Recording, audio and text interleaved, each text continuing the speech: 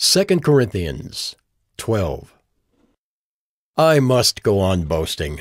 Though there is nothing to be gained by it, I will go on to visions and revelations of the Lord. I know a man in Christ who 14 years ago was caught up to the third heaven. Whether in the body or out of the body, I do not know. God knows. And I know that this man was caught up into paradise. Whether in the body or out of the body, I do not know. God knows. And he heard things that cannot be told, which man may not utter. On behalf of this man I will boast, but on my own behalf I will not boast, except of my weaknesses. Though if I should wish to boast, I would not be a fool, for I would be speaking the truth. But I refrain from it, so that no one may think more of me than he sees in me or hears from me. So to keep me from becoming conceited because of the surpassing greatness of the revelations, a thorn was given me in the flesh, a messenger of Satan to harass me, to keep me from becoming conceited. 3 times I pleaded with the Lord about this, that it should leave me. But he said to me, "My grace is sufficient for you, for my power is made perfect in weakness." Therefore I will boast all the more gladly of my weaknesses, so that the power of Christ may rest upon me.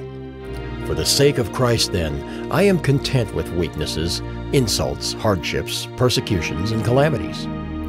For when I am weak, then I am strong. I have been a fool. You forced me to it, for I ought to have been commended by you. For I was not at all inferior to these super-apostles, even though I am nothing. The signs of a true apostle were performed among you with utmost patience, with signs and wonders and mighty works. For in what were you less favored than the rest of the churches, except that I myself did not burden you? Forgive me this wrong.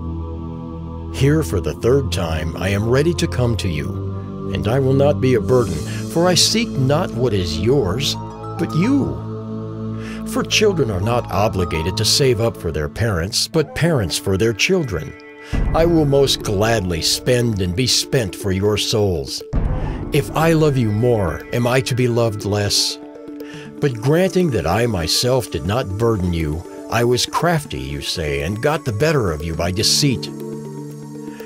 Did I take advantage of you through any of those whom I sent to you?